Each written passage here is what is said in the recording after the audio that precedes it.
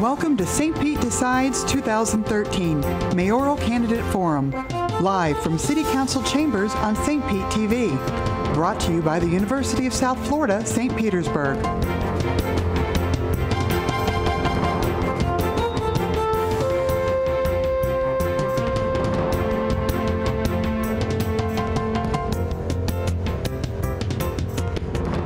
Good evening, and welcome to St. Pete Decides 2013.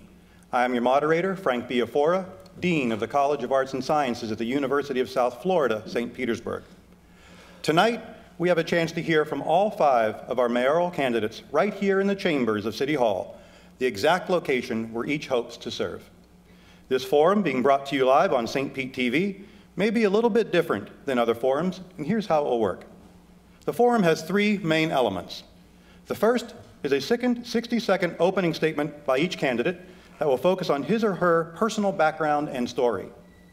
Next is a 60-second question and answer round designed to address a broad range of topics and issues that are important to voters today. As part of this Q&A, each candidate will be offered an additional 30-second rebuttal to clarify remarks made by other candidates. Finally, each candidate will be given a chance to offer a 90-second closing statement. The candidates have been assigned their specific seat position by random selection, which also determines the order of the opening and closing statements. Issue questions will be posed to candidates in rotating order, providing each candidate multiple opportunities to answer first and an equal 1-minute opportunity for response times. Questions for this candidate forum were solicited from students and employees of USF St. Petersburg and also from the audience members tonight. Know that there are many more questions in the pool than the time will allow. With that, let's meet the candidates. On the far left, we have Anthony Cates. To his left, Rick Kreisman. To his left, Kathleen Ford. To her left, Paul Kinjimi. And to his left, the incumbent Bill Foster. Here's an interesting fact that some of you may not know about the mayoral election. Per section 5.015A of the city charter, if a candidate for mayor receives more than 50% of the votes cast in the primary, then the candidate shall be considered duly elected and shall not be required to be placed on the general election ballot. If no candidate for mayor receives more than 50% of the vote in the primary election, then the 2 candidates for mayor receiving the highest number of votes cast by the electors at large shall be declared the primary nominees and shall be entitled to have their names printed on the ballot to be used in the general municipal election. So primaries matter. With that, let's get right to the opening question. And we'll begin with Anthony Cates. And the question is, so you would like to be mayor. Could you tell us a little bit about your background and yourself as a person? And we will have ample time later to explore your positions on issues. Yes, I am Anthony Cates. I am a 23-year-old young man. Pretty much my whole life has prepared me for this moment. From when I was in elementary school, I was a part of the safety patrol. Middle school, I was a mentor, tutor, a part of 500 role models, and what has grown to today's 5,000 role models, also where I mentor and tutor my peers. Going to high school, I was a part of student government. I had the opportunity and chance of meeting now presidential Barack Obama. I have over several hundred community service volunteer hours with the 6th Circuit Court Juvenile Arbitration Program. Also, I was part of the Young Alpha Males, which basically prepared young men to be self-sustaining citizens in life and have great future endeavors. Upon graduating, I managed. Thank you very much. Mr. Kreisman. Good evening. My name is Rick Kreisman. My family moved to St. Petersburg in 1972, went to Azalea Middle School, Bogosiega High School, went off to the University of Florida, and came back home to attend Stetson University College of Law, where I've now been a practicing attorney for the last 26 years. I am married to my wife, Carrie. We will be celebrating our 21st wedding anniversary this November, and we have 2 kids, my daughter, Jordan, who's 15, and my son, Samuel, who is 10. I'm honored to have served on the City Council for 6 years. serving as the chair of the council in 2005. I also served in the Florida legislature in the House of Representatives, where I served my last 2 years as the policy chair for the House Democratic Caucus. I also serve on the board of the Heroes of the St. Pete Police, was a member of the board of my temple for a number of years, and I'm currently on the board of Remember, Honor, and Support. We put on the 9/11 breakfast honoring our servicemen and women. Thank you. Thank you. Kathleen Ford. Hi, I'm Kathleen Ford, and I am married to Harvey Ford. We've been married 32 years, and we have 2 children, Maggie and Drew. They are 4th generation St. Pete High Green Devils. Go Green Devils. And as many of you all know, my background first is in nursing. I graduated from the University of Virginia, and then while working full-time as a critical care nurse, I went to night law school in Houston, Texas. Upon graduating from law school, I took a few bars. I'm licensed in the state of Texas, state of Florida, and the District of Columbia. I've had the privilege of serving as a council member here in the city of St. Petersburg, following my efforts at neighborhood improvement starting back in the late 80s. And as many of you know who have lived here for a while, St. Petersburg was far different. I'm very excited about the changes we've seen here. On a personal note, I love music, and I'm really looking forward to an opportunity to chat with you all tonight and learn a little bit more about what you think is important in the city.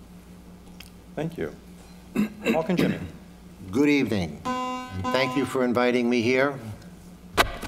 First, I raise the Bible because I place God before money, man, and government.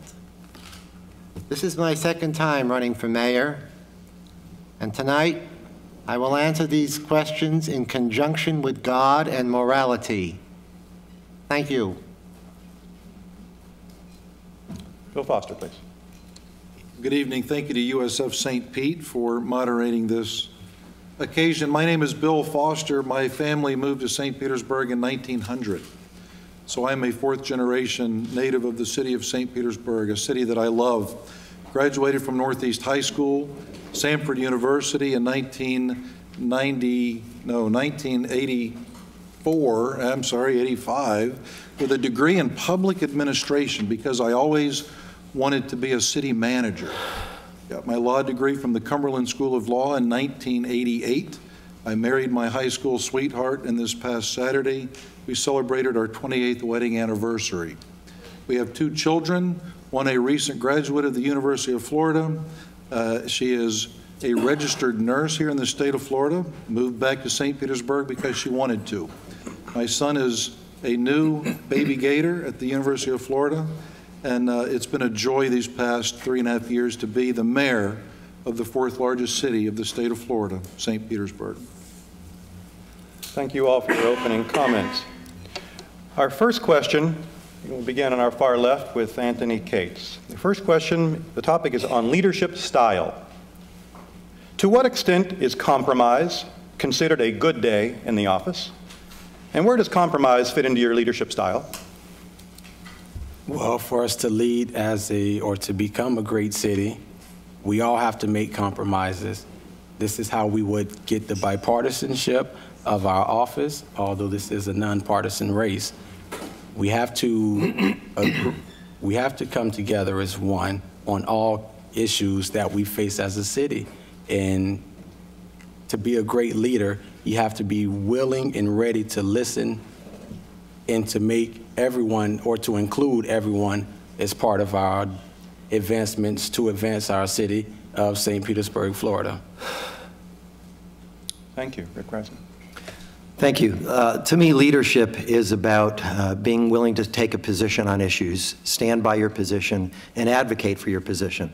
But equally, it's important to be willing to listen, to learn, and then to lead. And that means that even though you may have a preconceived notion about a position that you want to take, you have to be willing to listen to to an opposing viewpoint.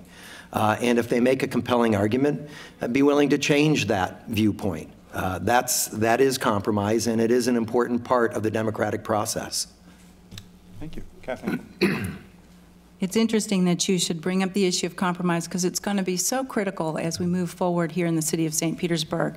You know, it's been interesting to see how many folks have been so upset with this whole peer issue, and I think that's where, had we started out letting all of the stakeholders have an opportunity to weigh in on this issue, we wouldn't be where we are today. I think absolutely compromise is important.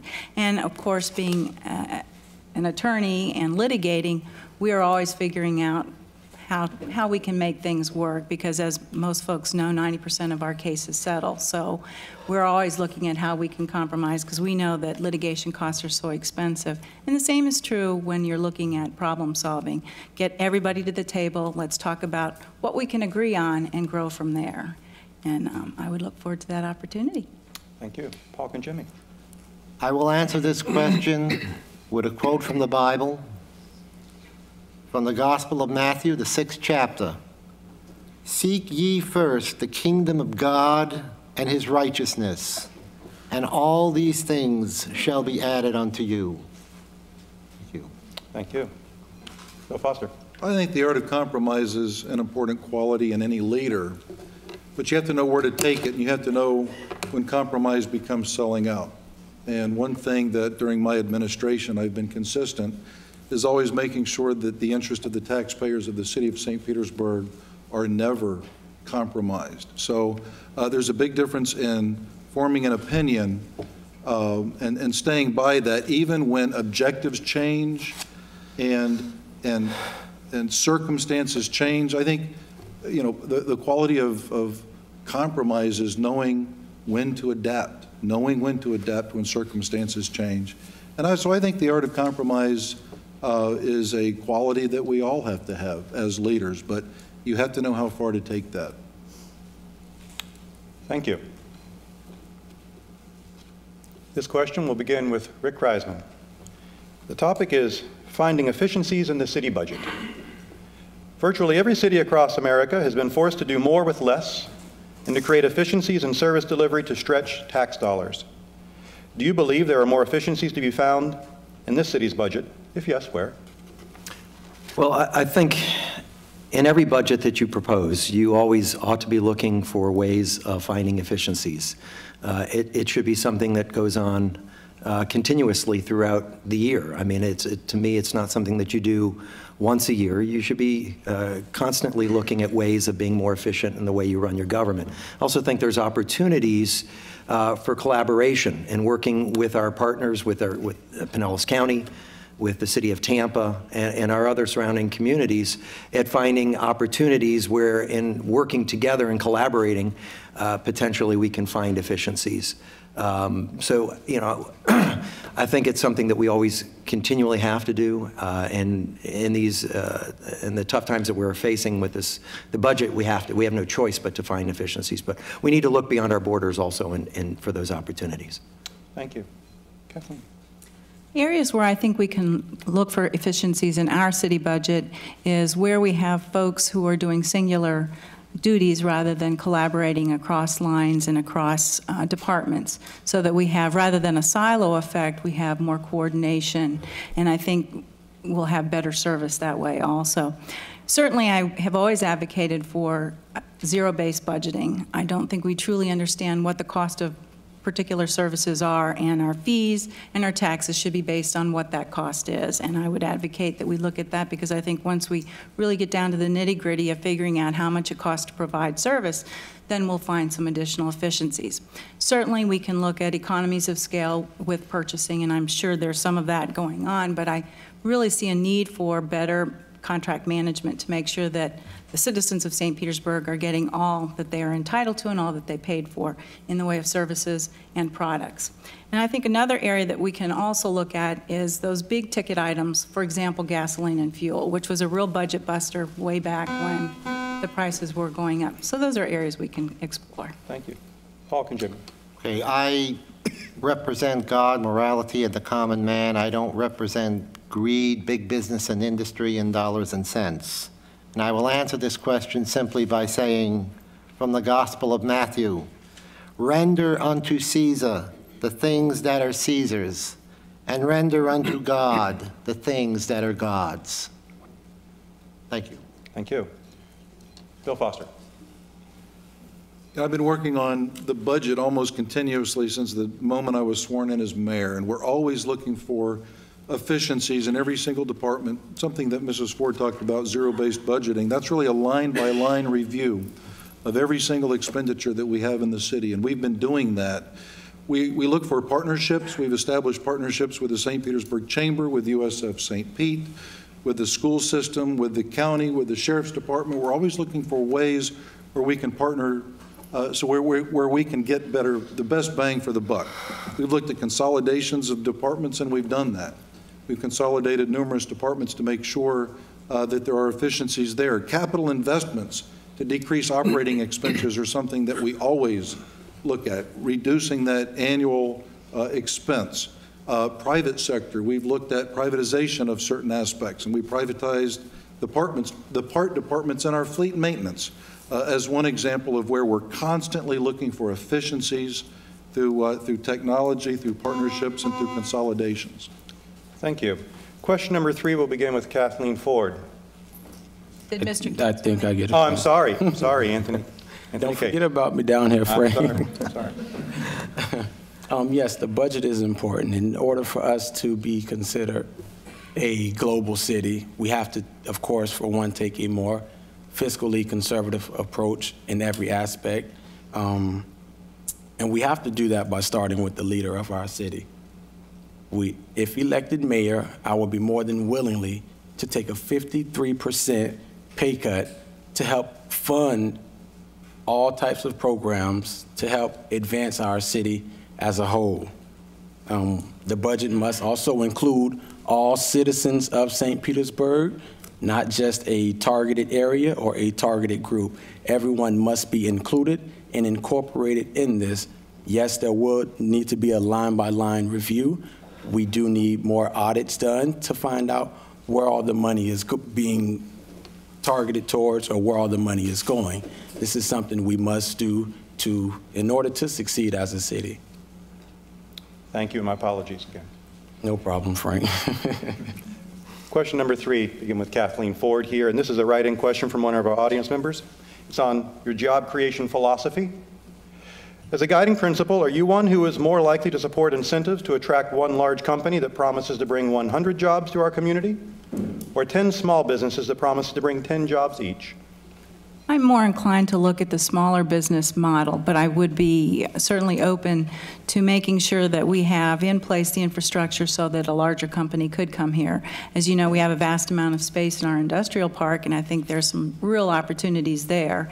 And that's, frankly, why we set that up when we were all on council and gradually building our Dome Industrial Park.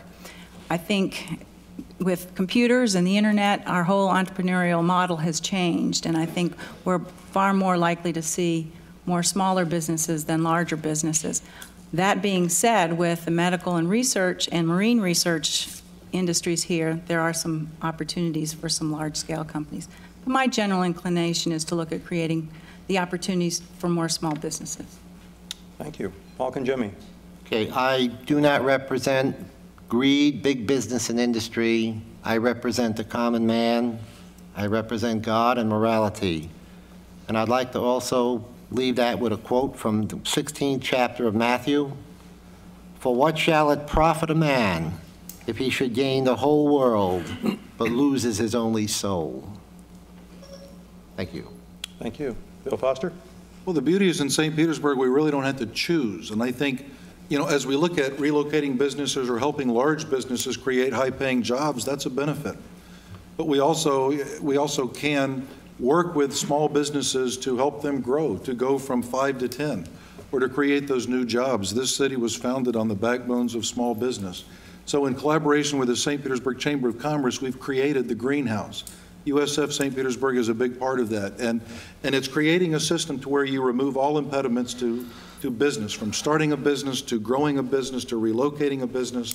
The greenhouse is all about job creation and teaching entrepreneurial skills to our community. So the beauty in St. Pete, you don't have to choose. The greenhouse is up and running, and it's all things small business, medium business, large business. By the way, it's called the greenhouse because you can plant a business and grow it. You can take an existing business and make it even bigger. You can bring in other business and transplant right here. It's business gardening. Anthony Cates. Yay, I'm not forgot about this time. I'm all about small businesses. I had the opportunity of running a small business. My sister, who was a business owner, these are the citizens that need us most. These small businesses are our own citizens, our own neighbors right here from our city. Yes, it's good to bring larger businesses because they can employ our citizens by the masses. However, we do not need larger businesses that keeps our citizens at a poverty area or one paycheck away from being homeless. Businesses like Walmart, I'm all for, yes, they employ the masses. But at a minimum wage of $7.67 to employ our beloved citizens, no, I am not for that. I'm all about small businesses, and we need more small business incentives on keeping our small business owners here in St. Petersburg. Thank you. Rick Kreisman. Well, you ask a question that's something I've been very concerned about, and it's the fact that we've had opportunities in this community to bring in small businesses and locate them in the Dome Industrial, and instead we've turned them away, waiting for that bigger business to come. And I think that is a mistake. I would like to see us welcome those businesses, those small businesses, that we can then grow into larger businesses. At the same time, though, we do need to be open to those big businesses and not push them away at the same time. But I think we have opportunities in marine sciences that we're not fully exploring to the degree we can be. We have opportunities in healthcare that we haven't taken advantage of. And I'd like to see our technology and green business opportunities grow. And those are exactly the kind of businesses that you're describing when you're talking about small businesses. And the other thing with small businesses that you get versus waiting for that one big one is when that big business leaves your community, you feel it. We felt it when universal health care left, as opposed to when one of those 10 leaves. It doesn't destroy our economy. Thank you. Question 4 will begin with Paul Conjemi. This is another write-in response from an audience member. It's on Homeland Security.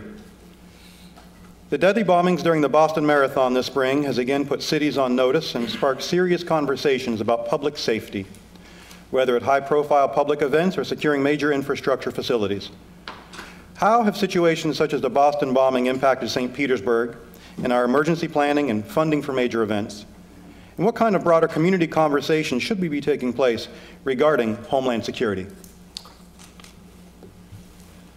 Well, the only way I can answer that is that people have to have more love for their fellow man. And this is the answer right here. This is the book of truth. It's the only book of truth. That's the answer. And I will say from the Gospel of John, Jesus said, I am the way, the truth, and the life. No one comes to the Father except through me.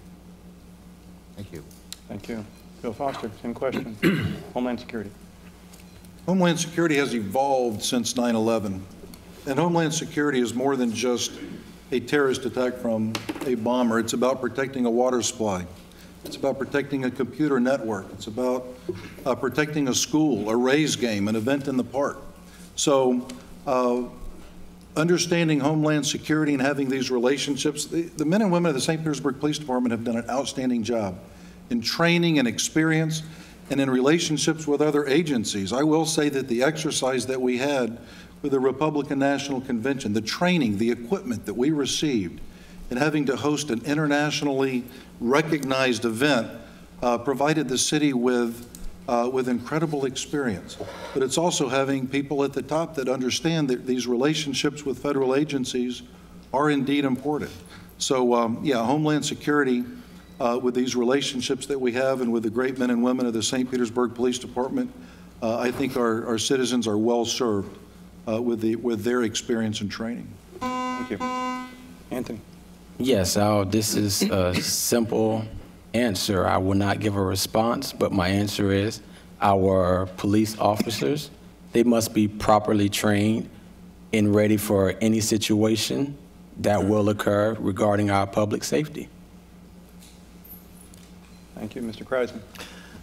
Thank you. I think we do have excellent men and women who serve on both our police and fire departments. And obviously we need to continue with their education and training for emergency and natural disasters to be ready. But it also does involve coordination with state and federal authorities and make sure that we have processes in place. We know what steps need to be taken. We make sure we have open lines of communication that are available in the event that communications get knocked out, how it is that we can communicate with our citizens. And regarding community involvement, I think a big part of that is education and having dialogue, a continuing dialogue with our citizens, particularly as we head into hurricane season. While Homeland Security isn't necessarily oversee that, it's an important thing that we need to be concerned about in this community. We are always at risk every year. So I think it's critical that we continue to keep our citizens informed, what steps they can take to keep themselves safe, and how to work with their city. Thank you. Mrs. Ford? Yes, back in 2000, the city of St. Petersburg, mainly our firefighters, had a wonderful seminar on how we could prepare for weapons of mass destruction here in the city of St. Petersburg, looking at both nuclear, biologic, chemical incidences, and we did a pretty extensive survey of our resources and the potential targets. And like Bill mentioned, there's always the issue of Tropicana Field, and then of course you all know we've got an airport, we've got a port, we also have power companies, we have our own water treatment centers, and each one of those is a target. At that time, we had made a recommendation to harden those targets and make sure we had protective measures put in place. And for example, there are certain cameras now that are in place at these spots so that we can see and maintain our security. The cyber threat is always going to be out there, and I think as we learn more about it, we will be working more closely with DOD, ATF, and the FBI, because early warnings will give us an opportunity to get prepared, and we definitely need to include the public. That, I think, is something we need to strengthen.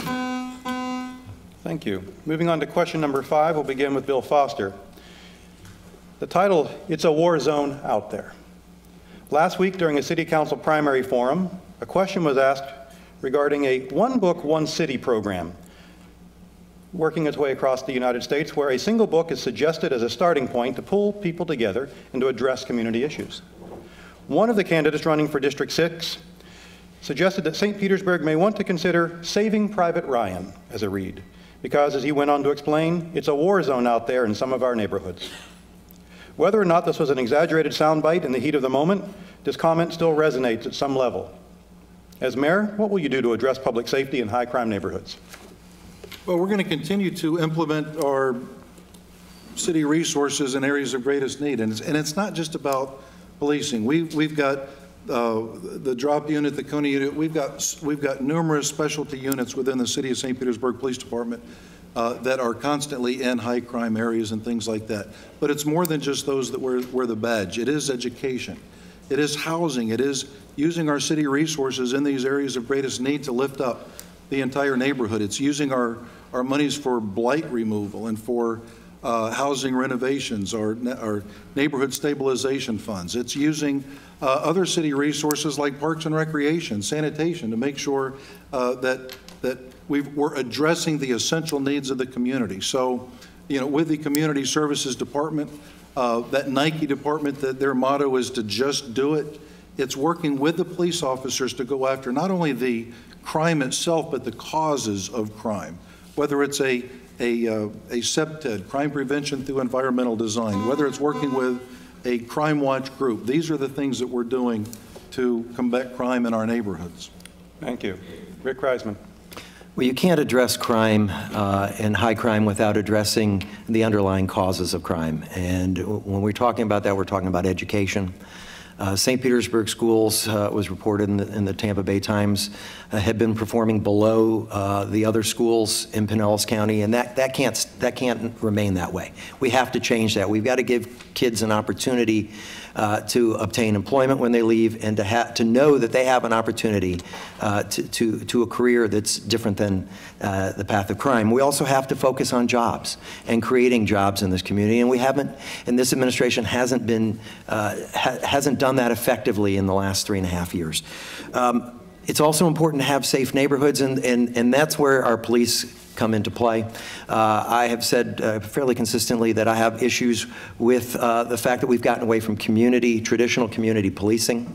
There needs to be that relationship between the officer and the neighborhood that used to exist that doesn't seem to exist in the same way it did before. There needs to be that trust, and if you do that, you help attack crime. Thank you. Kathleen Ford. Public safety in high crime areas, I think, does need to be addressed, and one way that I think we can begin to do this more effectively is by reinstituting community policing. We know if we get into the neighborhoods and get to know folks, we can anticipate some of those problem criminals or potential criminals and perhaps ward them off. And early intervention, I think, will prevent some of the juvenile delinquency and that ends up in tougher crime. And I think that's a commitment we need to make here in the city of St. Pete. We've got one of the higher lesser clearance rates in the area, and I think if we work a little bit harder to solve those crimes, get those criminals off the street, that'll serve also to decrease the crime. And although the crime generally has gone down, we have seen in this year, 2013, that gradually it's been inching up in those areas, and that is of concern to me, and I am committed to reinstituting community policing.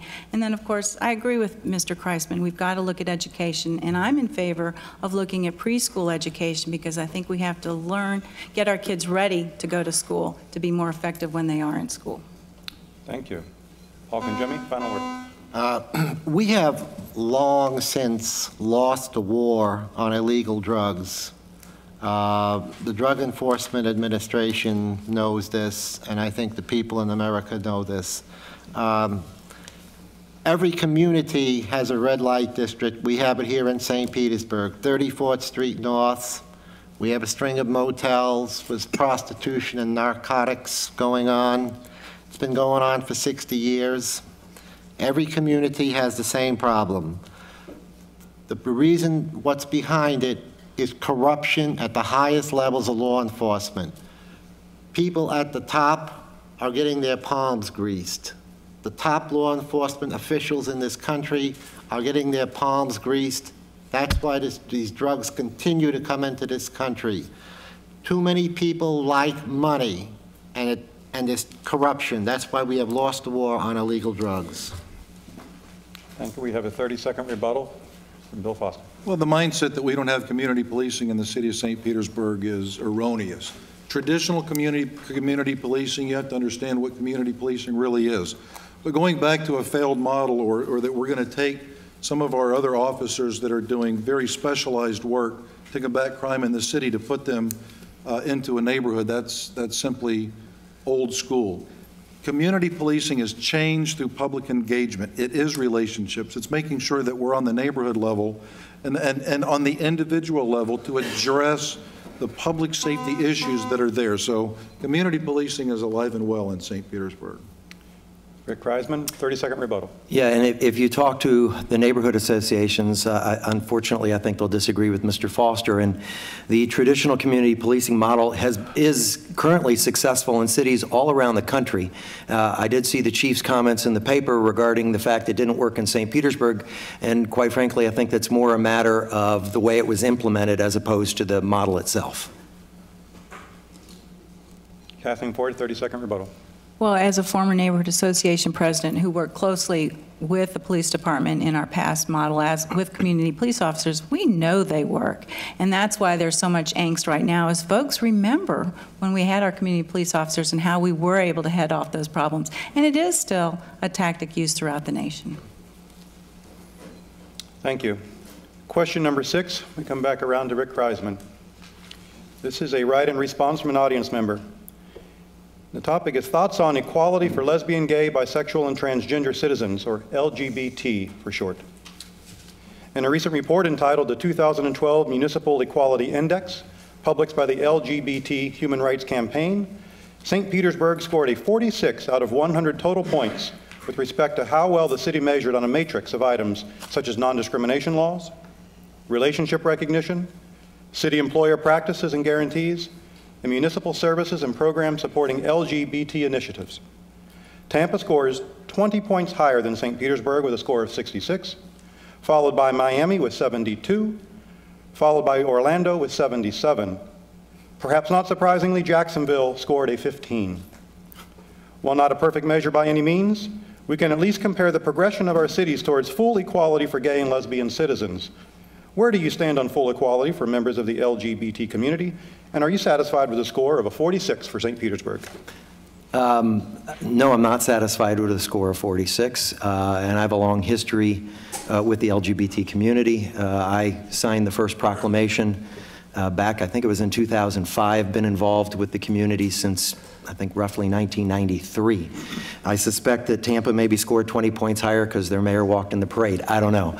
But we need to recognize the diversity that's in this community. We need to celebrate the diversity in this community.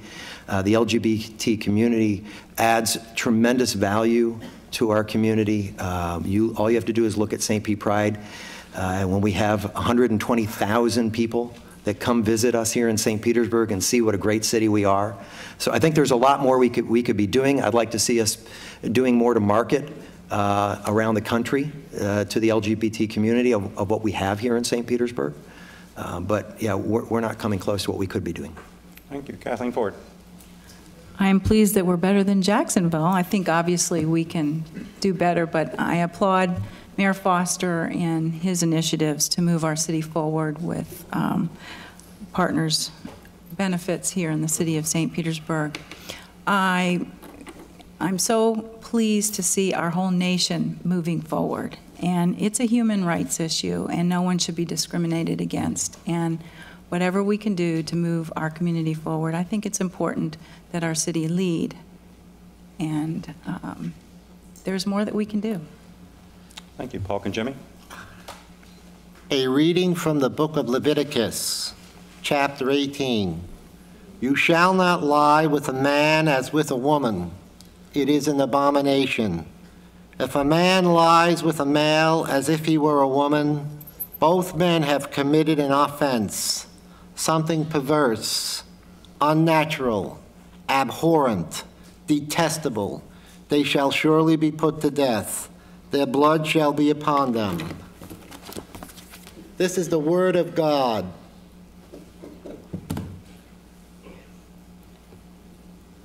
Bill Foster. St. Petersburg has come a long way. And I am proud of this city. I'm proud of everything that this city has done when it comes to recognizing domestic partnerships with the domestic partner registry. We have a zero tolerance policy in our employment and housing when it comes to domestic partners. And under my administration, we extended domestic partner benefits for all employees. So in the gay and lesbian community. So we celebrate our diversity. We celebrate all of the gifts that the people bring to the table.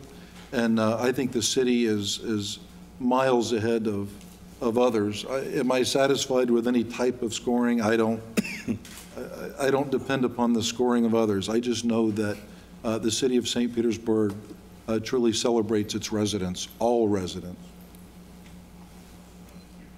Thank you. Moving on to question number 7, Kathleen Ford. The topic is historic preservation. How important is historic preservation in your vision of St. Petersburg? And under what circumstance might business development trump historic preservation? Well, I love historic preservation because growing up in Virginia, Yorktown, Virginia, Williamsburg, and Charlottesville, you would think that Thomas Jefferson and George Washington sat just about everywhere. But what it did give me was a real unique appreciation for our history, and that was one of the things that really drew me to the city of St. Petersburg in the Old Northeast and my early efforts at neighborhood preservation there, as we had some concerns that we would lose a lot of our wonderful old homes for big condo towers, and because there was some pressure there in the late 80s. And so I've worked closely with the St. Petersburg Preservation on various issues, and I think we can do more to recognize our historic homes, and we have some very committed volunteers who give fabulous tours of our historic buildings here in the city of St. Petersburg. And I think offering the tax credits makes it more easy, or makes it easier for some businesses to redevelop areas. And you know, I applied Chuck Prather and his group with Birchwood. That was a real challenge to preserve that building. And of course, we have a process in place. to allow developers to redevelop. Thank you. Paul and Jimmy. Well, I'm 100% in favor of preservation of our city's monuments or whatever, we have in this city to share with, with the rest of the state. And I agree 100% with Kathleen. And yes, I'm 100% in favor of preserving all of our landmarks, 100%. Thank you. Bill Foster. Well, if you don't preserve your history, you have no way to teach the future. And so, I mean, we're going through the exercise now with the Detroit Hotel. And it's a balance, because you have to balance the private property interest of an owner with their ability to develop versus a true importance to a community to preserve its history. And my motto with that is, it's the Detroit. So, I mean, these are things that we have to preserve. I'm proud of the African American Heritage Trail that we've started, because, that kind of came to me in going to funerals of great leaders, and you hear all of these stories about the places they've been and the things that they did in the community, and we were just losing that history. So we started the African American Heritage Trail, and Gwen Reese is overseeing that project. And it's incredible because we're preserving the oral testimony, and maybe there's not that landmark that's still there, but there's the property there where things actually occurred. History is in preserving the events and at the times and the places that are of great significance to our growth. So I'm very proud of what we've done with our historic preservation. Thank you. Rick Kreisman. When you travel to cities all around the country, what typically strikes you about those that are thriving the most are the ones that have maintained their structures, their old historic structures, because those are the structures that give the city its character and its texture, and that's what really makes it different from every other community. So I'm a big supporter of historic preservation. I want to thank, since she's sitting here, Councilmember Curran.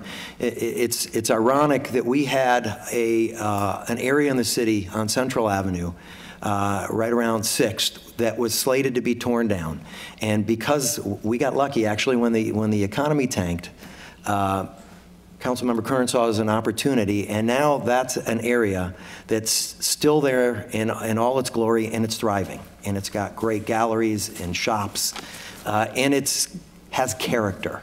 And that's what makes this community special. It's the character of these structures. So I think you do look for that balance, and you try and whenever possible to maintain the structures that you have and locate in the existing structures.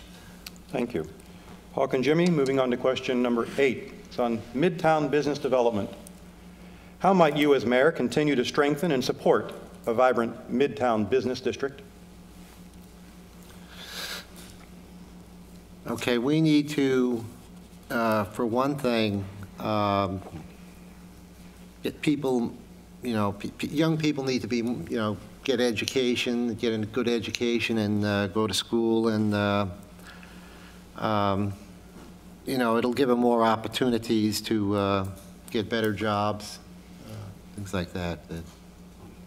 I'm not really knowledgeable really about that area. Thank you.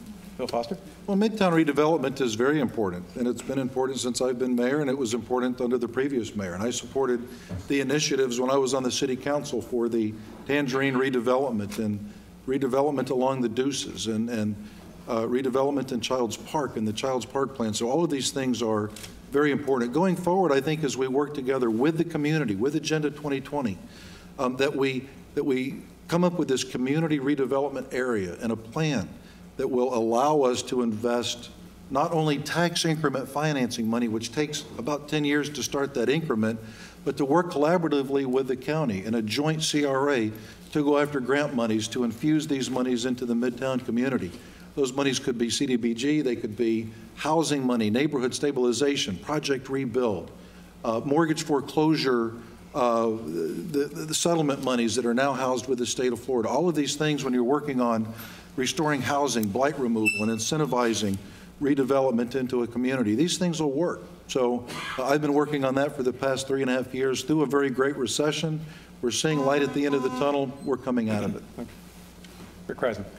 Well, you know, I've said this before. I would never criticize the mayor for hiring and firing decisions, but I do take exception to not replacing the position that Goliath Davis held, so that we had somebody whose focus was on Midtown and whose focus was on making sure that those businesses that are there are able to survive and to thrive, and on attracting new businesses to that area. The Agenda 2020 plan really sets out a number of elements that include job creation, investments in creating jobs. It includes improving education, and it improves health care, all of which are necessary if we're going to change the climate in Midtown and make the opportunity for development and for bringing business in more viable. Thank you. Kathleen Ford. I think Midtown business development is important, and I think we've got a good start with some of our academic institutions. I'm excited about what Bill's done with St. Pete College to grow that particular area, because we know once we bring in some of the institutions, nonprofits, at least we're bringing in potential new clients for the smaller businesses, the restaurants and shops that would come along. I think a critical part of a successful business district, any business district, is to have good public safety, and I think that's an area that is frankly lacking, and until we make it safe, it's a little bit harder for businesses to locate there, and there's a reluctance by some customers to patronize those shops. So I think a critical component is to make sure that we have good public safety. Of course, we need to look at micro-lending, see what we can do to help new entrepreneurs get started. We've got some wonderful resources through our SCORE executives who are able to help new businesses forming. And then, of course, whatever we can do to remove the barriers for businesses trying to start in the city of St. Pete is very important. Thank you. Question number 9 goes to Bill Foster. Major League Baseball is the topic. Now you get there. Now we get there. Wait till you hear the next question. How important is keeping the Rays in St. Petersburg in your overall vision of the city? And help us understand your position on how you would likely dialogue with the Rays owners going forward. Well, likely dialogue with the Rays owners, I've been doing that this past year. And really the conversation has evolved. I'm happy to say that we have a great relationship with the owner of the Tampa Bay Rays. Last night's walk-off home run was spectacular, or not home run, but walk-off victory was great. But the conversation has really evolved into what happens after 2027. If all we want is 2027, I'm convinced we have that. And I think they are too. Now, the issue is, do you want a 2028? Do you want a 2038? Do you want a 2048? You know, do you want this generational baseball to stay in Tampa Bay? So yes, we are sitting at the table. We know that Tampa will be a part of that discussion if we are looking at a long-term commitment post-2028. But how important is it to protect the interest of the taxpayers of the city of St. Petersburg? How important is it to keep that contract in place? It is of the utmost importance. We're not compromising on the integrity of the contract, nor are we compromising on the interest of the taxpayers of the city of St. Petersburg. So we're working together. We have a great relationship. We have a ways to go. Okay, Rick Kreisman. I think it's very important to the taxpayers of the city of St. Petersburg, this team. We all have invested a tremendous amount of our taxpayer dollars. We've invested our heart and soul into this team. And for the stadium to be built, a lot of people gave up their homes and their businesses for that stadium. So we are absolutely, as a community, invested into this team and into making it successful. As a business that's in the city, that's one of our duties, is to work with businesses to try and help them be successful if we can be. And I'm glad that that dialogue that the mayor spoke about is now happening. I wish it had happened a while ago. We have to have good communication with these folks. They are our partners. And if we're not communicating with them, then we have no chance of helping them be successful. We have no chance of keeping them not only in our city, but in our region. And that is critical to our taxpayers. Thank you. Kathleen Ford. Don't we just love baseball? Boy, I think Joe Madden has that magic. It's been really fun to watch the Rays, and the new ownership group has really worked hard. There are some issues with attendance, and we understand those pressures. I agree with Rick and Bill. We, citizens of St. Petersburg, have a significant investment in this team and in Major League Baseball here in the city of St. Petersburg. And I think it's really important that we do understand what that commitment is. the dome isn't going to be paid off till 2025. There was some additional debt that was taken on. A lot of folks don't understand how expensive those operating costs are. So I think whatever's done, whatever discussion is made or takes place, has to be very considerate of the existing and continuing obligation that the citizens of St. Petersburg have with that outstanding debt. That being said, of course, we're always going to talk with our partners. But again, we have to keep in mind that it's really important to protect the citizens of St. Pete. Thank you. Paul and Jimmy. Yes, I'm 100% in favor of keeping the raise here. My problem is with the ownership of the team. The owner of the team is always complaining that there's poor attendance. Well, my advice to him is, number one, stop the greed. $5 for a hot dog, $5 for a soda, $10 or $20 to park your car. I mean, how is the common man going to be able to take his family to a game when it's going to cost a couple of $100s? So my gripe is with the owners. Get rid of the greed, lower the prices, you will fill the stadium with common people able to see games, and it won't cost a fortune. There's too much greed at the top. 30-second rebuttal, Mayor Foster. And just a point of clarification from something that was said by another candidate. The state bonds run through 2027, so the Tropicana Field indebtedness won't actually be paid off until 2027. A bulk of the bonds and those secured by local financing and the tourist development tax will be paid off in 2016, but the state of Florida's obligation at $2 million a year won't be satisfied until 2027. Thank you. Well, you thought this question would never come. It has. The pier, the lens. If some of the pundits' crystal balls are correct and the citizens vote to stop the lens project, what would you advocate for next as mayor? Would a pier structure, regardless of the final design, remain a high priority in your vision of St. Petersburg? This goes to Rick Kreisman. My vision for the pier is really that of the citizens, and I was the first one when I announced that I was opposed to the lens moving forward to announce how to move forward from that standpoint. And we take the task force recommendations that already exist and were a product of 65 meetings, and you go out to the public and you seek additional input. I think what we need to decide, though, from that additional input and really get clear on is what is it specifically that the citizens of this community want the pier to do? What functions do they want it to do? Once you know what you want it to do, and that process should take 3 months, then we put it out to bid and we say, here's what we want you to create. Now, create us something iconic around what you want, what we as a community want it to do. That should come back within 9 months, and by 2015, at the end of that year, we should be able to have that structure completed. Thank you, Kathleen Ford. Oh, over a year ago now, when City Council was considering the lens proposal, there, over 20,000 people had signed a petition wanting to vote on the pier. So I thought it was prudent at that point in time that we put all the possible choices out there and let the citizens of St. Pete vote, rather than spend millions of dollars on something that may not pass. Now, City Council followed the mayor's direction. We were going along for months and years with a proposal to rehab the inverted pyramid, and then suddenly it was taken off the table and there was a resolution to demolish the inverted pyramid, and then that's when everybody got so upset. So I think council did exactly what the mayor directed him to do. Unfortunately, it's not what the citizens of St. Pete wanted. Going forward, I think we absolutely should ask the citizens of St. Pete whether they would like to renovate the existing inverted pyramid within the $50 million budget. And there's an architect, Ken Kroger, who has come up with a rendering that shows what we could do with the existing inverted pyramid, and by simply narrowing the pier approach, we could rehab that pier under $50 million. Paul and Jimmy.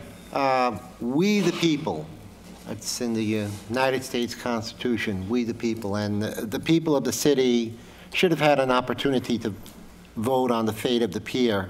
However, I believe that the $50 million that was allotted to try to save the pier 4 years ago could have been put to a better use. There are so many people who don't have any medical insurance. There are a lot of people who are poor, who don't have anything. I have an idea of if I should be fortunate enough to be elected, I would host benefits to raise money to build a charity hospital for those with no medical insurance. I think we need that more than we need a new pier.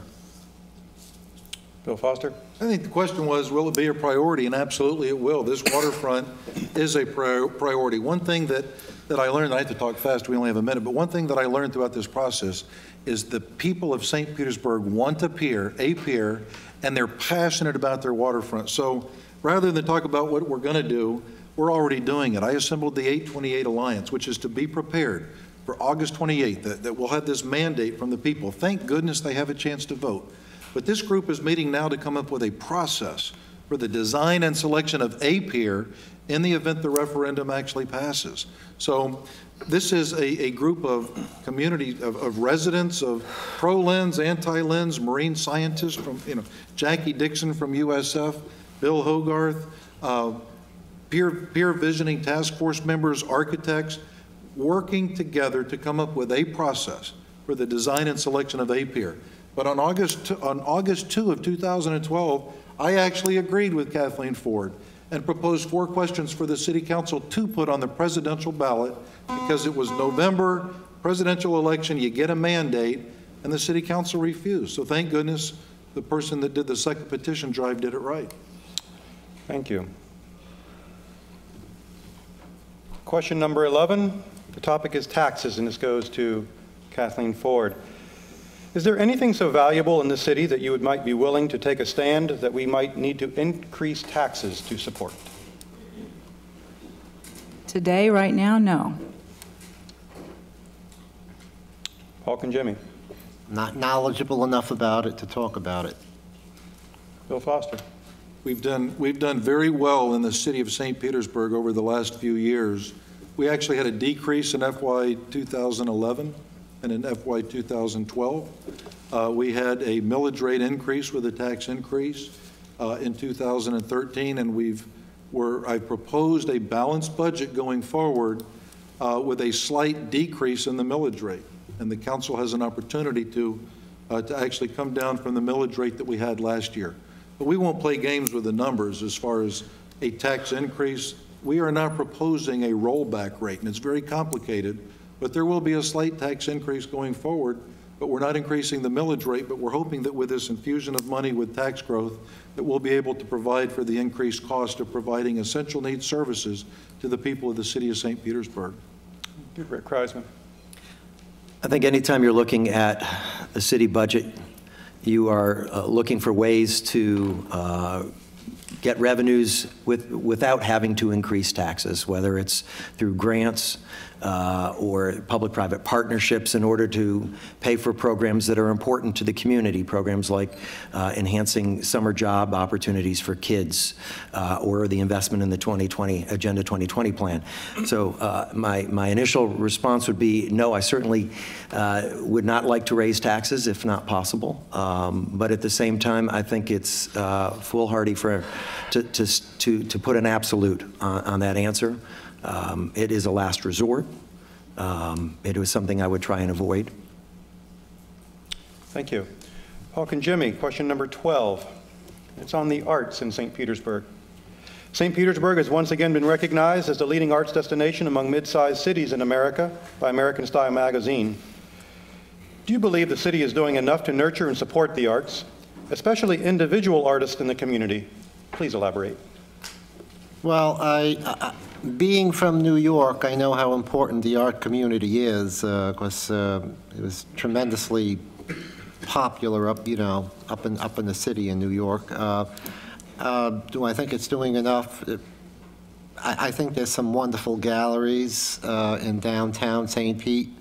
Unfortunately, I haven't been to very many of them, but I support the cultural and art community 100%. That's what I can say about that. Thank you. Bill Foster. Well, two of the greatest treatises of city management that I read when I took office was For the Love of Cities by Richard Florida, and no, I'm sorry, The Rise and Fall of the Creative Class by Richard Ford, and then For the Love of Cities by Peter Kageyama. And it talks about these love notes that you can do and the importance of the arts and culture in a city. And I'm proud that under my 3-year term, we have been rated #1 as a destination for art and culture because it's so important. It's so important to create these quality spaces in the city because people can live anywhere, but where they have these respites where they can go and enjoy performing arts, visual arts. I'm also proud a few years ago to have worked with Hank Hine at the Dali Museum to assemble the last $5 million with the county so we could finish that project. The Dali is a tremendous asset for the city of St. Petersburg. Now, directly to the question, have we done enough?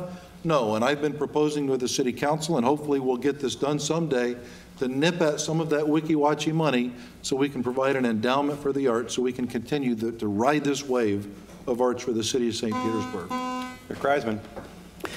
You know, it's the arts that differentiates us from every other community in the state of Florida. You know, there's always a fear when we talk about regionalization and trying to work collaboratively with our friends across the bay that we're going to lose our identity, but we won't because we have the arts here in St. Petersburg, and it is what we've become known for. Are we doing enough? No. We could be doing a lot more than we are. I would like to see us have more public art throughout not just the downtown area, but the entire city.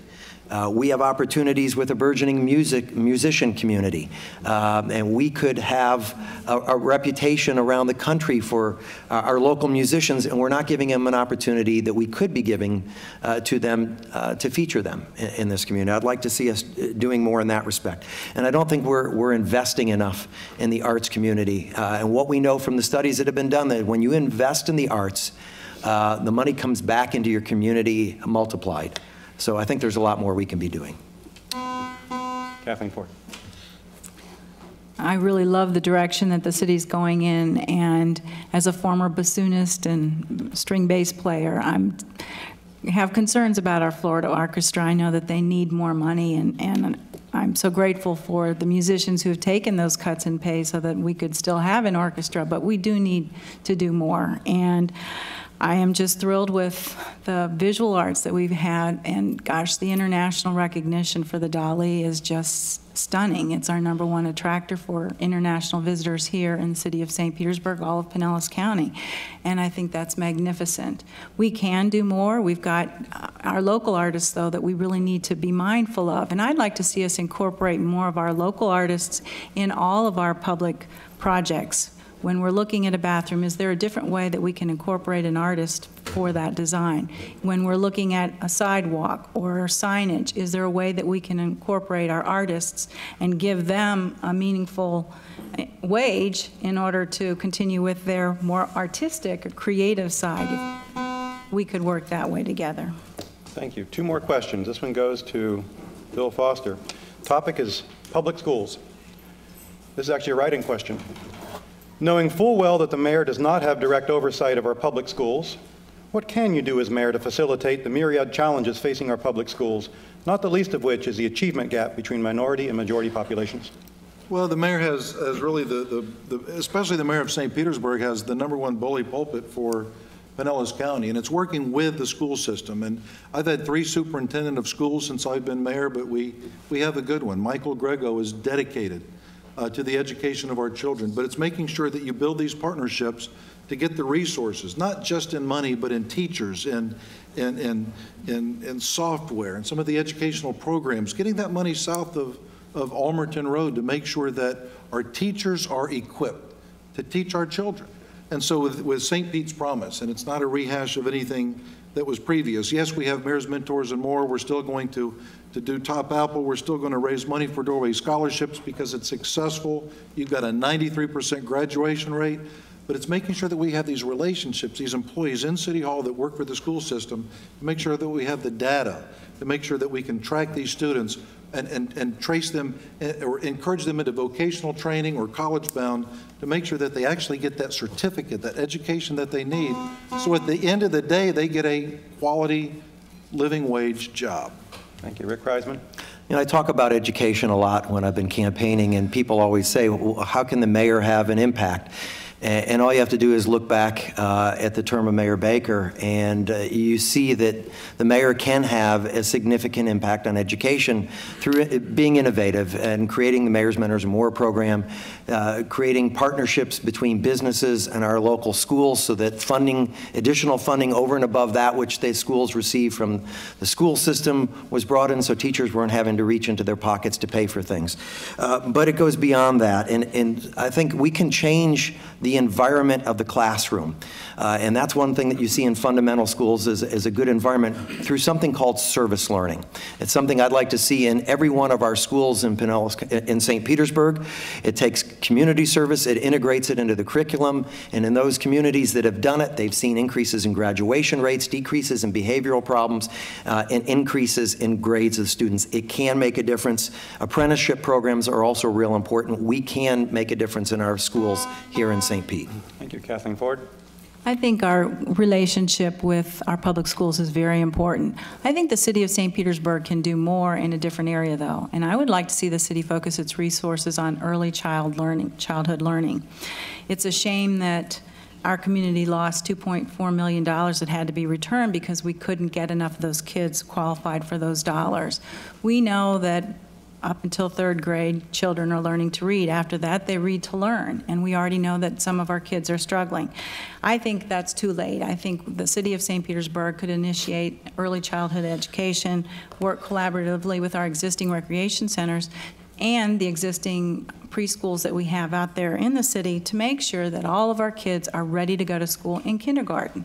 We can start getting them ready so that they are not behind. And that's been a problem and I think a good part of the gap. And I like the service learning idea, but some of these kids don't have, they come to school for free breakfast and free lunch because they are just so under so many pressures. And I think that's where our city can help out. Thank you. Paul and Jimmy. Okay, I spend a lot of time at the St. Petersburg Public Library, and I get to speak to a lot of young people that are 16, 17, 18 years old, and some of them are on their way to college. I ask these kids common knowledge questions about American history. For example, I ask them, do you know who Dwight Eisenhower was? Do you know who Harry Truman was? Do you know who Lyndon Baines Johnson was? They all look at me and they say, I never heard of them. These are kids that are going into college and they don't know who our former presidents were. This is ridiculous. It's appalling. The education system is terrible. As mayor, I would definitely talk to the education commissioner of the state of Florida and put American history into our schools, and kids should know these answers, and they don't. I mean, it's ridiculous. Thank you. The final question. I have students in front of me helping out tonight, students behind me helping out tonight, and so it's about advice to students. Given that this debate is being supported and sponsored by USF St. Petersburg and our students, what advice do you have for students who are thinking that they too may want to get more involved in public service and politics in the future? And this question goes to Rick Kreisman. Wow. Don't do it. No, kidding. No, I think it's wonderful. We need our kids, we need our students, we need our young people to become involved. You know, if you are seriously interested in getting involved in public service, the first thing you need to do is get involved in your community. Volunteer in organizations. Get involved in the city government. There are boards that you can serve on so that you learn how the city functions and what you can do to make a difference. Mentor another child. And so you have an understanding of how you can have an impact on one person and then take that experience so that you can impact a broader community. We need good young leaders coming forward, so I'm actually really happy to hear that question. And I'm sure all of us up here that are sitting up here would be happy to talk with any of you at any time about our experiences and to share what we know on a personal level and try and address what direction you want to take your career. Thank you, Kathleen Ford. Welcome, come on in.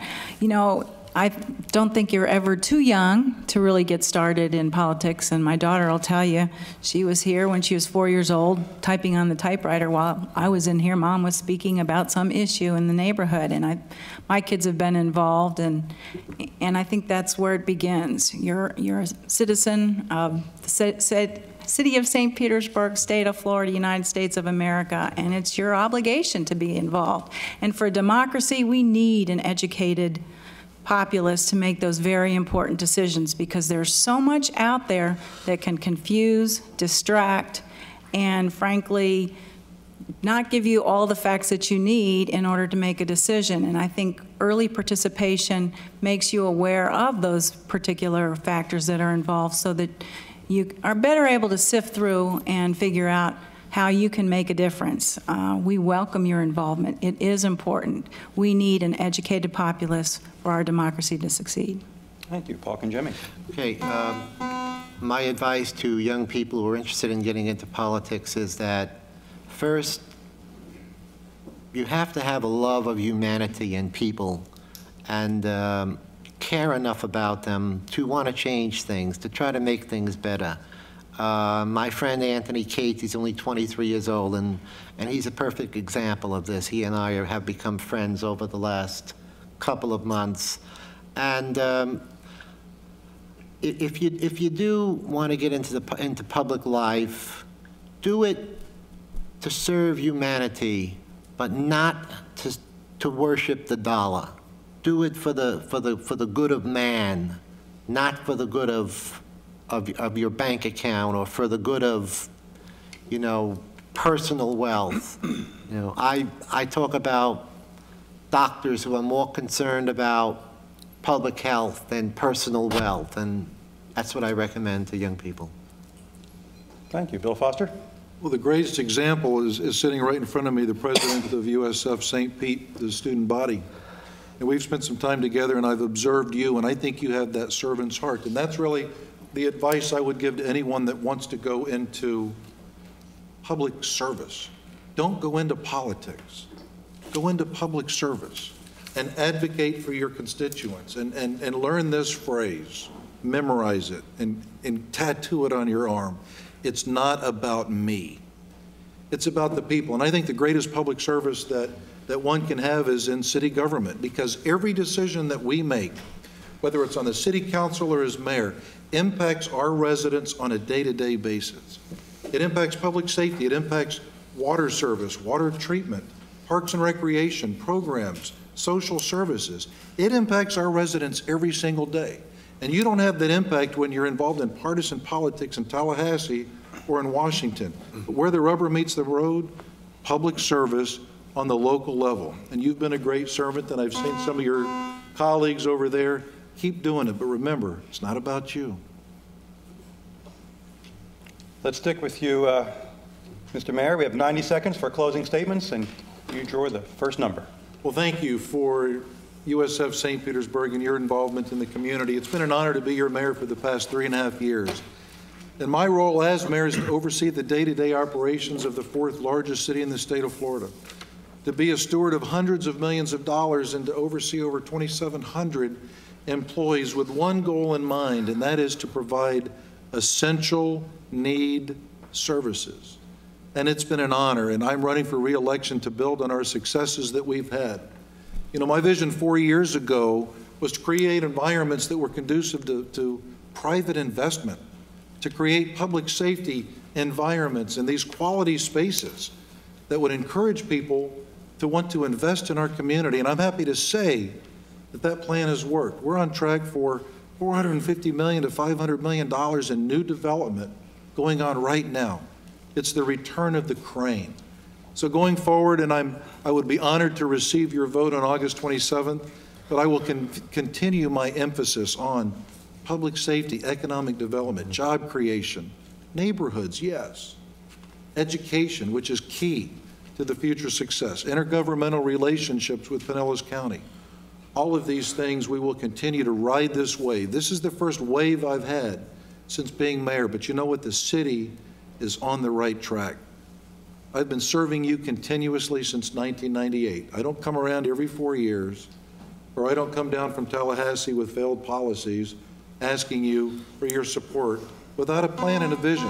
We have a vision going forward. Let's ride the wave together. Thank you. Talking Jimmy.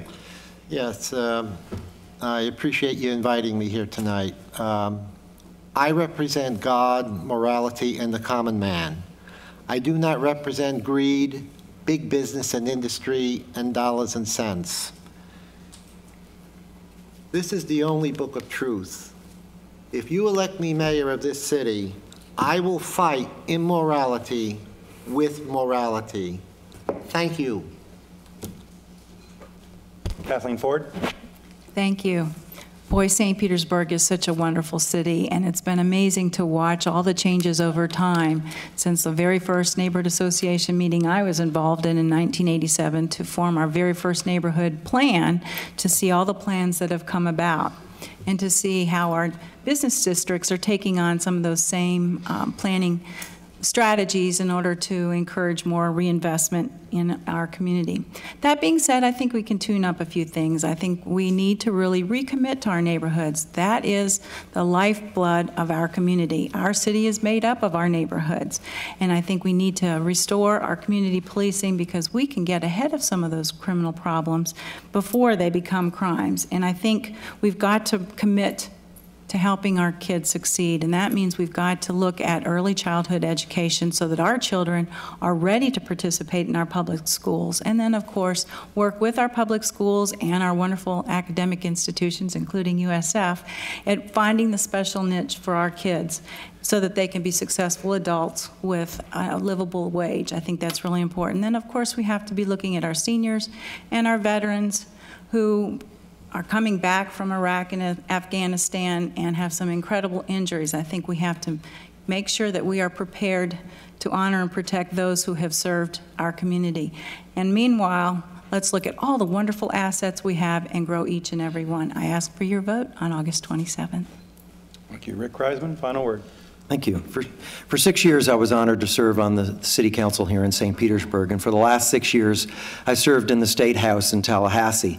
I decided not to run for re-election because Tallahassee is a place where common sense and good ideas no longer seem to matter. I wanted to come back to a place where people and policy was more important than partisanship, and that's particularly true in local government, and it's really true here in St. Petersburg. And for 6 years, I served with Mayor Rick Baker. He was a Republican and I was a Democrat. Even worse, he was FSU and I was UF. But even though we had differences, we never let our differences stop us from moving the city forward, because that's really what it's about. It's moving the city forward. It's about addressing the big issues that still haven't been addressed yet, but not forgetting about all the other issues that make cities great, like strong neighborhoods, good public schools, good safety, and quality jobs.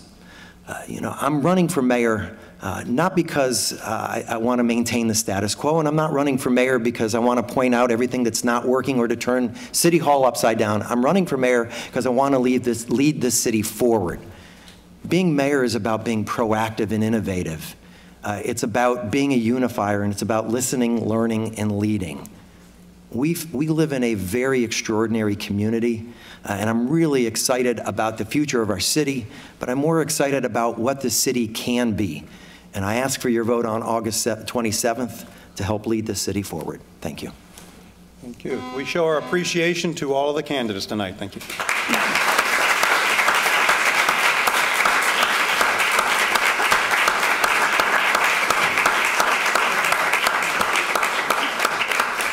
Finally, one moment. If you'd like to watch this primary forum again in its entirety, you have several options. You can tune into St. Pete TV for replays. You can go to the city's website at www.stpete.org. You may watch it on St. Pete TV's YouTube channel. In closing, I would like to thank our students, our faculty, and the members of the City of St. Petersburg for helping to facilitate this forum. Thank you all very much. Have a great night. Bye-bye.